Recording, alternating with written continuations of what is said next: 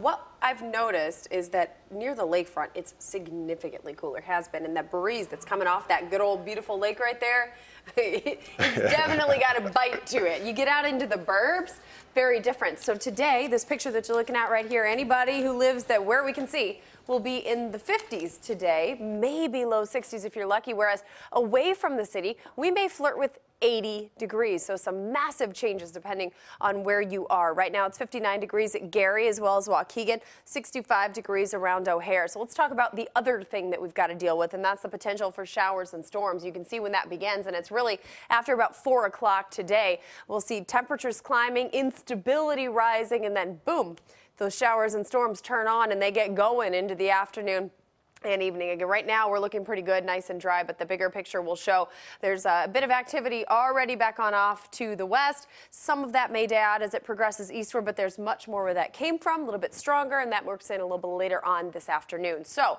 watch here. Boom, there we go. This is at 8 o'clock tonight. Showers, storms, potential for severe weather, though, looks to be more so down in this neck of the woods, down in the slight risk area, but this is some pretty good thunderstorm activity and possibly some severe weather in the mix here as well. That progresses eastward. This line looks fairly strong as it progresses away from our area, so we're really going to need to keep an eye on this whole situation into the afternoon. The potential for severe weather is definitely there today. That activity moves away, and we're left with just a little scattered shower activity potentially early Thursday. Looking much better by Thursday afternoon, and Friday, Saturday, Sunday, all expected at this point to be relatively dry. So Storm Prediction Center had this slight risk area bumped up a little bit and the marginal risk area bumped up a little bit, but they've pushed it down to the south a touch. And that's good news for us, but we're still very close to the risk area or in the risk area. Some of our counties have been excluded now, but basically we're in the marginal risk for most of Chicagoland with a slight risk area just to our south. So again, all eyes to the sky.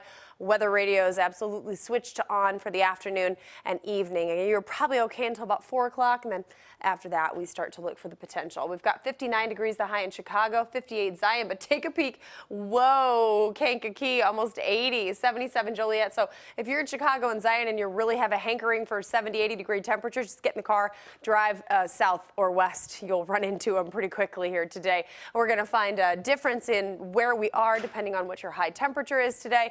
And then, of course, we've got those showers and storms, potential for some isolated or maybe perhaps a bit more than that severe weather-wise. So we'll see how this plays out this afternoon. But by Mother's Day weekend, we're great, sunny and 72.